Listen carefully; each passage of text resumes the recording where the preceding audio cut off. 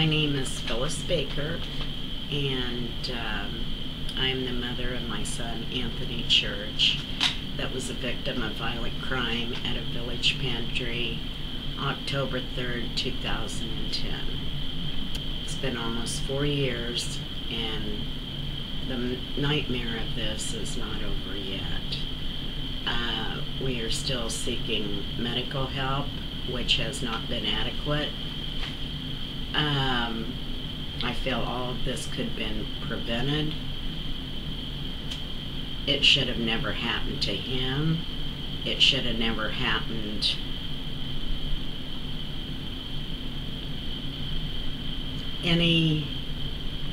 after a first person had been hurt, it should have never been allowed to happen again. Right, that's right. And as far as I'm concerned, there's still nothing happening.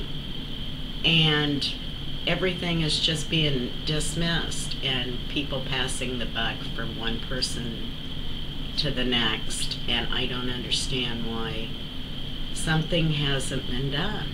Anthony was working an overnight shift alone by himself, and about 1 o'clock in the morning he had just finished cleaning the restroom, so he wasn't even back behind the register. He came out of the restroom, was accosted by someone wearing a hooded shirt, almost covering his eyes, not much to see. And Anthony made eye contact, and the guy was in a position where Tony knew that he was probably in trouble because he had worked in a liquor store previous for 12 years.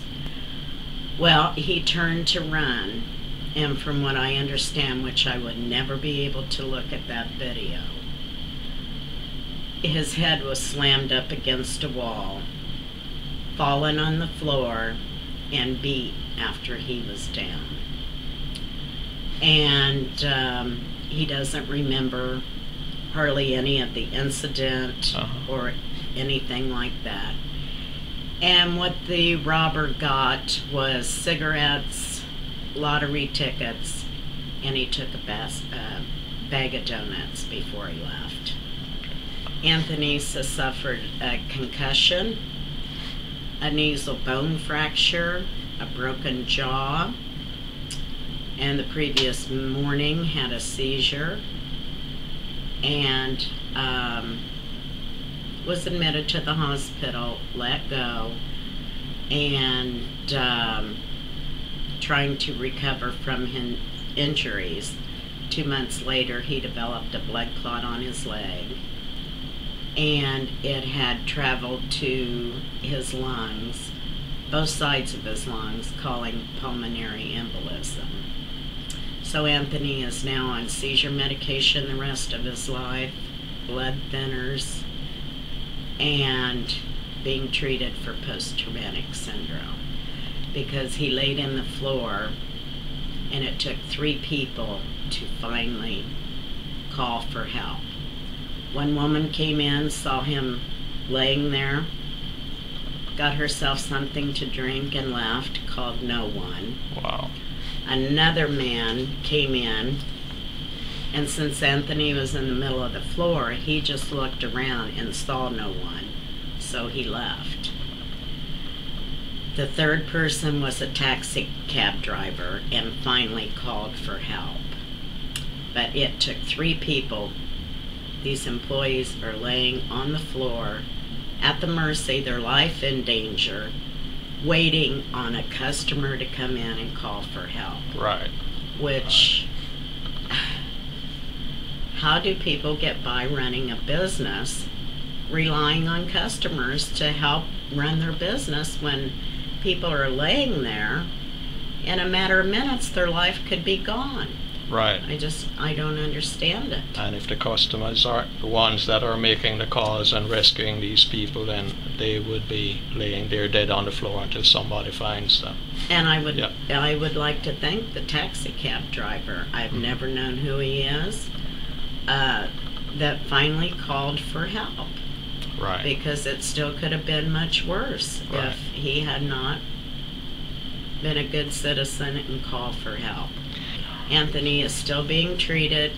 We have workman's comp cut him off after only 8 weeks of payment, saying that he was able to go back to work.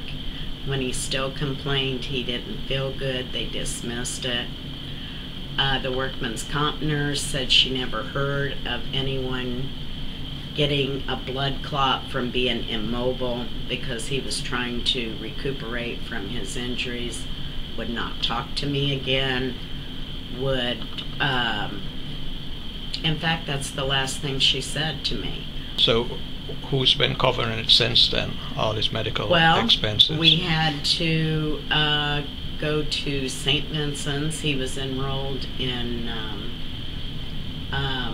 a sliding scale fee there so we could get treatment for the blood clots. There wasn't a lot of testing that could be done without the financial things because he was on the sliding scale fee. He went through that for about a year, and finally he got approved for Medicaid. And so they have passed the buck onto the state to take care of these people, where he should be having the best medical care and able to see one doctor instead of doctor after doctor and going through. It has been very depressing for him to go to each doctor and relive and repeat the story time and time again. He's not been able to work. He has short-term memory. It hurts him if he stands on his feet too long. It hurts if he sits too long.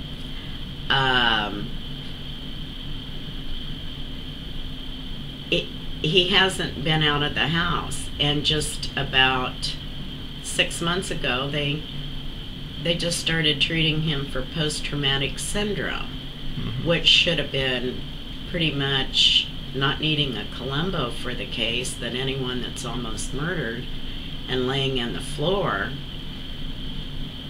would have some kind of trauma over that. Right.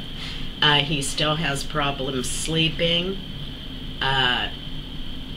If that's part of the post-traumatic syndrome, if it's part of medication that he's on. So it's going to be hard for him to find a job not knowing that he's getting adequate rest to be able to complete duties. And with his short-term memory, at his last job previous to Village Pantry, he would train managers at the store. He had all the codes memorized, everything, never had to look nothing up. He got up one morning in his bedroom and noticed that his blinds looked awful clean. And he had cleaned them the day before and not even remembered. How do you feel about the law situation? The laws aren't right, allowing these businesses to get away with it. They know how many police calls have been at these places. A person has a right to know when they take a job if they're in a high-risk store. If they would just have all the police reports like I did on this Village Pantry. At that time, there had been 33 armed and strong-armed robberies, and they were still leaving people in there. Unprotected in any way. Unprotected and alone by themselves. Right. So to me, they are an accessory to murder, telling them that it is okay to go in and rob this store. They're just opening up the store and got a warm body and they're working, and they don't really care because they are paying such a low wage that they don't think of the consequences of what the victim and their families are going through. Right. And people need jobs in this day and age, and in my son's case, instead of just sitting home doing nothing, he took something close to home and be able to make a living and thought it would be safe. And I don't think an employee even stops to think to do police reports on these places because All right. the owners certainly aren't telling them. Right. It's the owner's responsibility to make sure that the environment is safe for the employees. Absolutely, and it's not. And it's not. It's not. Right. There's not even, to me, a little bit of safety there. How do you know when an employee's down? You don't, and you don't care. Right. It's Right. the way that I look at it. And Right. until somebody ever experiences what someone's been through, I don't know what it's going to take for them to understand that, like I said, it's not the 1950s anymore. Do something. There's plenty that can be done, and it's not being done.